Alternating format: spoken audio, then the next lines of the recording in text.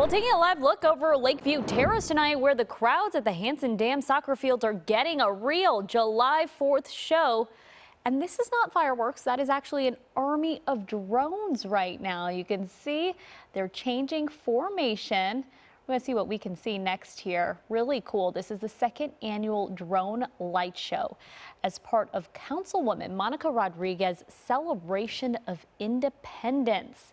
The drone and light show will have images honoring the 7th Council District of Los Angeles. You can see it right there. This is really spectacular to see.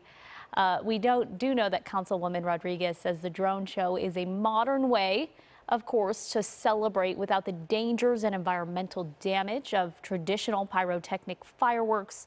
The festival also has live music, food trucks and vendors. It is all free, and it looks like we're looking at possibly a school of children there.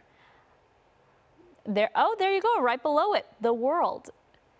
Really cool. So this all happening as a crowd at the Hanson Dam takes a look at a new way to celebrate the 4th of July.